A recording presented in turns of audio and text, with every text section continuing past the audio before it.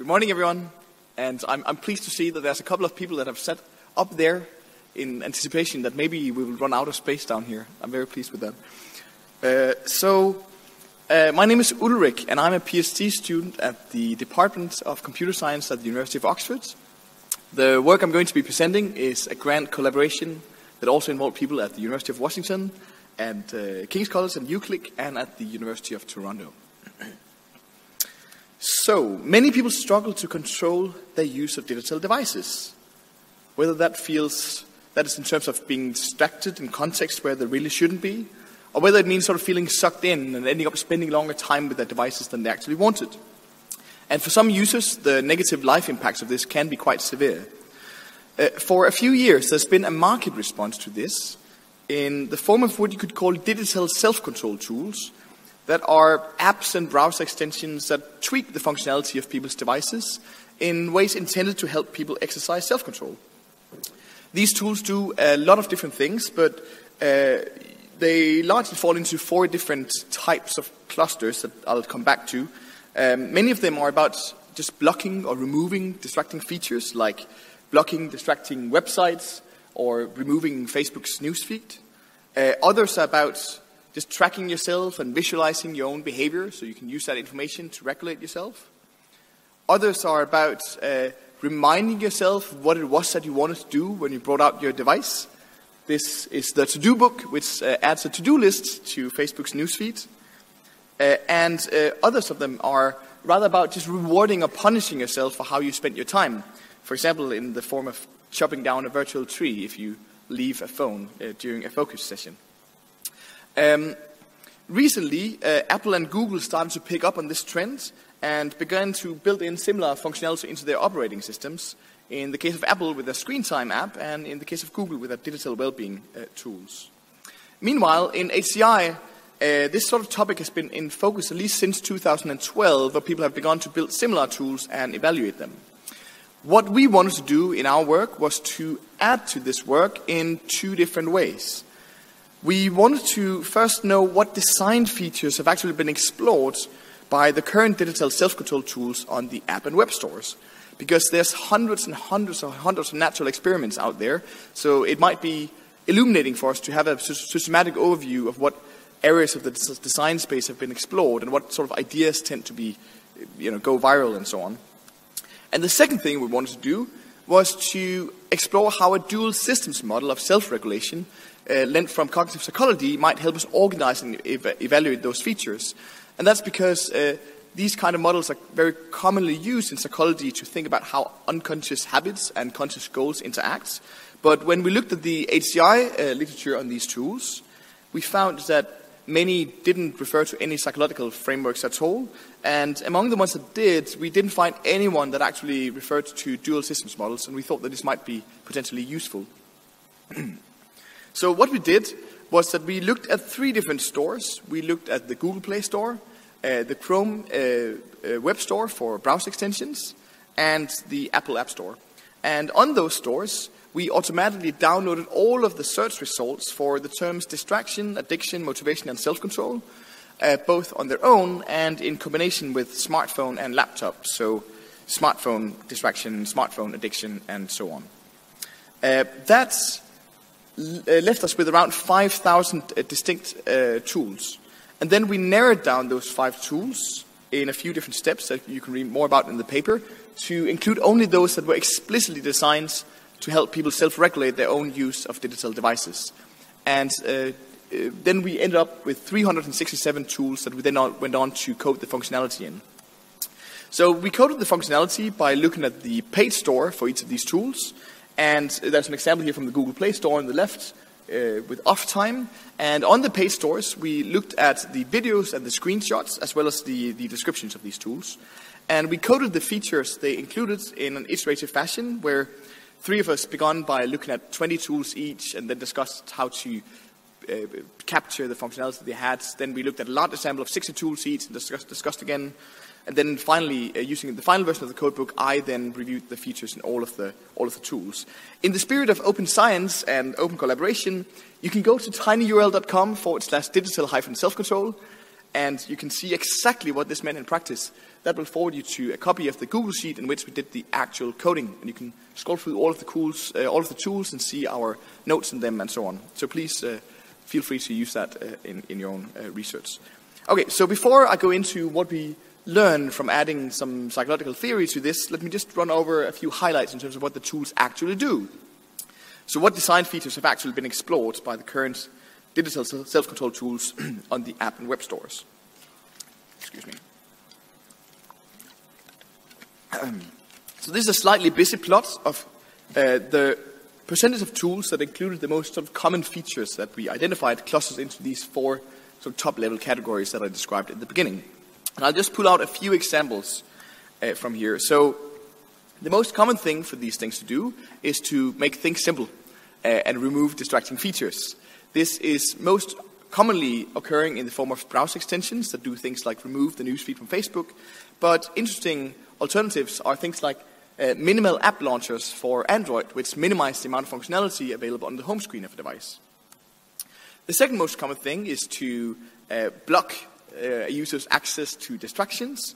And amongst those, many then further help yourself by being unable to be stopped after they've been turned on, or alternatively having some sort of effortful task for you to complete before you can override a blocking. So for example, this is the browser extension Focusly, which requires you to enter a combination of 46 arrow keys in exactly the right order before you can override the blocking and then go on to visit Reddit or Facebook or whatever it might be. In the case of tools that remind you of your goals, many of them do that in a very concrete form, such as in the form of to-do lists, but others do it sort of slightly more abstractly. Many of those do it in the form of motivational quotes. So for example, this browser extension replaces the concept of new tabs with motivational quotes. And now that you've been reminded that you might want to achieve excellence, you might want to ask yourself whether it's aligned with that you go on to spend more time on Reddit or Facebook or whatever it might be. Now finally, among the tools that reward you or punish you for how you spend your time, many do that in a quite sort of straightforward gamification way. But there's also sort of interesting cases of tools that include real-world rewards or punishments, such as taking out money from your bank account if you spend too much time on Facebook, or Pavlok is an actual physical bracelet that can deliver electrical shocks. And it's included here because it comes with a browser extension, so you can program it to automatically give yourself electrical shocks if you go to particular websites, for example. Brilliant. Now finally, we also observe that there are some distinct ecosystems between the tools that are available on the different stores. So, for example, this thing of being able to remove distracting features within applications or services is by and large something that only occurs on among browser extensions, because you don't, as an app developer, have the ability to sort of reach into another app and remove particular features, even if users might want that. Now, what do we learn by adding a dual systems model of self-control to this picture?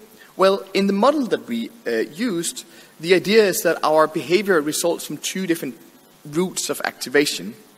And one is often called System 1 control, and this is when our surroundings or our emotional states trigger some automatic habits. So, for example, you might also find that you automatically take out your smartphone at any moment of downtime because you've acquired a habit of doing so, and now you do it automatically given the right cues.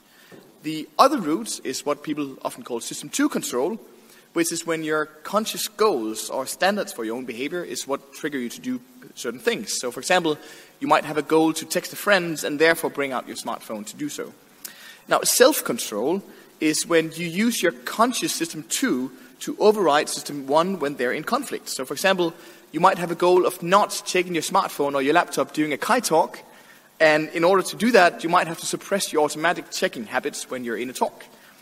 Sometimes you fail at doing that, and neuroscientists think of that in terms of what they call the expected value of control, which is simply like what you expect to benefit from controlling yourself in the first place. And that has three different components: how much reward you stand to gain from it. So if I were to pay you $1 million not to check your phone during this talk, it would be easier for you to actually exercise that control. It also depends on how confident you are in your own ability to exercise that control.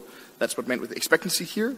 And it also depends on when the delay would occur. So if I tell you, I'm going to give you $1 million to not check your phone during this talk, but I'm going to pay you in 20 years, it's going to have a less forceful impact in helping you control your behavior. At the end of the day, these two routes try to activate different possible patterns of behavior, and what wins out is sort of the behavior that gets the strongest activation. Now, when we can return now to the design features in these tools, you can find the references for all of this for this model in the paper. I forgot to put it on the slide. Now, so the tools that are about reminding yourself what your goal is by and large about enabling systems to control by making sure that the goals you want to control your behavior relative to is sort of present in your working memory, because otherwise you can't regulate yourself relative to it. And similarly, the tools that are about self-tracking are largely about raising your awareness of what you do so you can compare that to your standards for how you want to behave. The tools that are about rewarding and punishing yourself is really about making it easier for you to actually effect that self-control by perhaps adding a reward for doing so, or perhaps there's a browser extension here that allow you to give yourself words of encouragement when you notice that you've managed to not be distracted. Good job. That is largely about helping you help yourself by increasing your confidence in your own ability to control yourself. And there are also a few tools that try to directly sort of add delay times to loading the distracting functionality, which seems to be about helping you regulate yourself by playing around with our sensitivity to delays. Finally, the tools that are about like sort of blocking you from accessing distracting functionality seems to be just blocking unwanted conscious habits from being activated in the first place. And a few tools more sort of constructively try to scaffold new habits, for example, in the case of extensions that redirect you from particular functionality to something else. Now, okay, so what? So what do we learn from doing this kind of work? Well, I mean, in the first instance, there's use just simply in reviewing what's being explored on this market, because we might notice widely used, otherwise theoretically interesting features that we can then go on to study. So, for example, this idea of scaffolding self-control by nurturing some virtual creature is very widely explored, but there hasn't been any HCI research directly exploring whether this actually is something that works for people. Many people know the tool Forest on the left, which has more than 5 million users on Android alone. Another thing we notice is that some digital behavior change researchers have suggested that this idea of implementation intentions or setting sort of if-then rules for yourself would be a very good way to effect behavior change. Well, we see exactly this idea actually play out in some of these tools, but to the best of my knowledge, there hasn't actually been any direct HCI research exploring this in the context of digital self-control, but these tools already exist, and we can go out and study if they actually help people. We also get sort of slightly more philosophical, ethical questions raised. So these tools that increase the friction for people to access distractions raise some interesting questions for us about how far we should go to hold people accountable for their past preferences. That's a really, really tricky question, but we already see different tools exploring this in different ways and toying out with different ideas, and we can sort of go explore how these variations work for people. We can also, of course, notice design gaps by identifying the dual systems model. So I sort of already mentioned that scaffolding self-control using delays is not that commonly explored. In fact, if we exclude tools that simply display a timer, it's only 4% of tools that directly use sensitivity to delays to scaffold self-control. This should be somewhat surprising because its sensitivity to delays is directly related to self-control, especially in sort of according to behavioral economists. Now, in our future work, and we welcome collaborators who have in this space, we are going to explore how using this model might help us think about more sort of personalized interventions, because people are different and people will differ in the kind of psychological mechanisms that are stronger or weaker with them, which might dictate which people needs which kind of scaffolding. So we also hope that this kind of model will not only open up the design space for thinking about different tools more broadly and how they combine, but also perhaps how we can tailor it to specific individuals. So to sum up, we think that this sort of market for digital self-control tools gives us these like hundreds of natural experiments that can be very, very useful data for us to see what's going on and inspire us to do further research. But we also think that applying the dual systems model can actually be very useful for establishing this design space of new tools. You find the tools here, and all of our data and the paper written in our Markdown, because we are doing good open research, is on here. There we go. Thank you so much.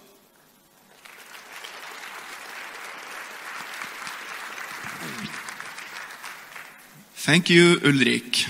So, any questions for Ulrik? Please go to our student volunteer, Andrew, and state your questions.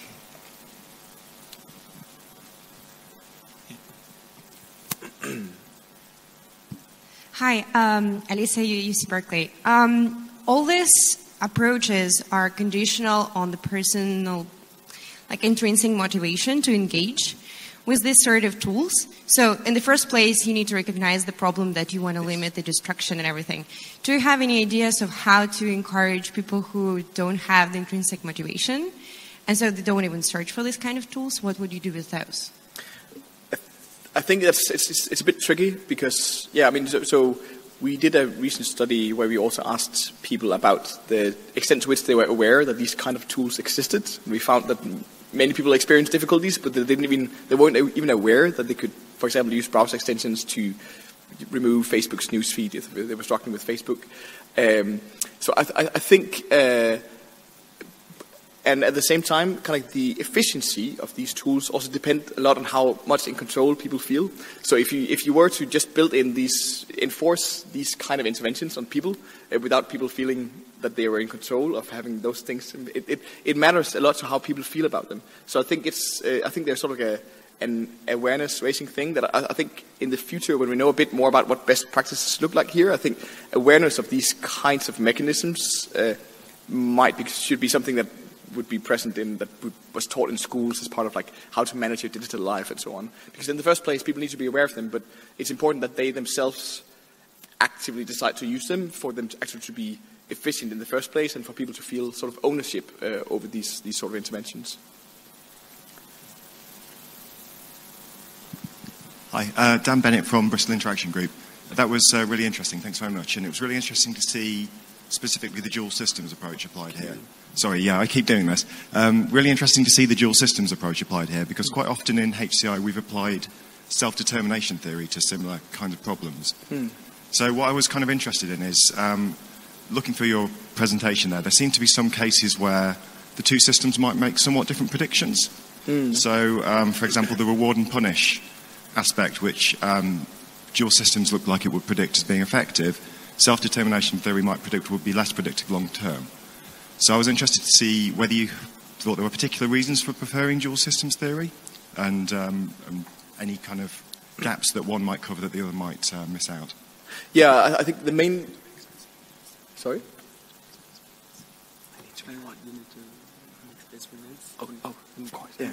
So, yes, I'll continue to answer while we switch the computer here. So I think it's particularly useful because it makes us explicitly think about how our sort of automatic habits and our conscious goals interact, and because that's really at the core of what self-control is all about, is that you find yourself automatically having certain impulses, and they conflict a bit with what your conscious goals are.